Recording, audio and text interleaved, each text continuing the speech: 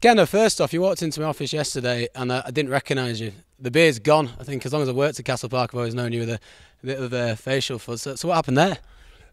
Shaving mishap in the weekend. I put it on the wrong settings. At one stage, half my face looked like alopecia, so I had to shave it off.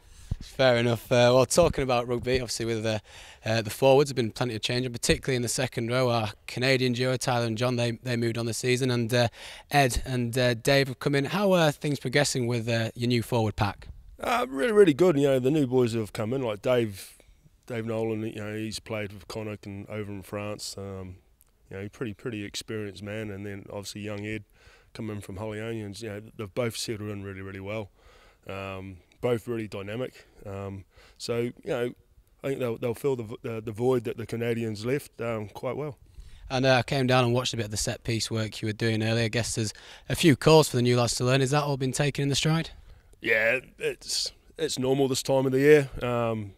You know, you change the language on certain things. You know, boys that leave the club to go to other clubs. You know, so you got to change. You got to keep things changing. So now the boys are buying into it, and we're doing really well at the moment.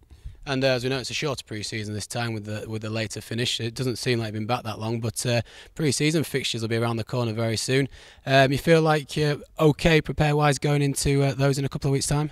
Yeah, no, the boys have been working hard. You know, the returning boys, you know, they needed a decent break after last season. So I think it was 49 weeks, which is pretty full on. But you know, in saying that, we are ready. The boys are starting to look forward to playing Newcastle. I think it's 3 weeks time. And you know, once we get into the swing of things, and you know, week in week out rugby, that's what the boys end up wanting to do anyway. So that's what we're here for. Brilliant. Thanks, Kendo.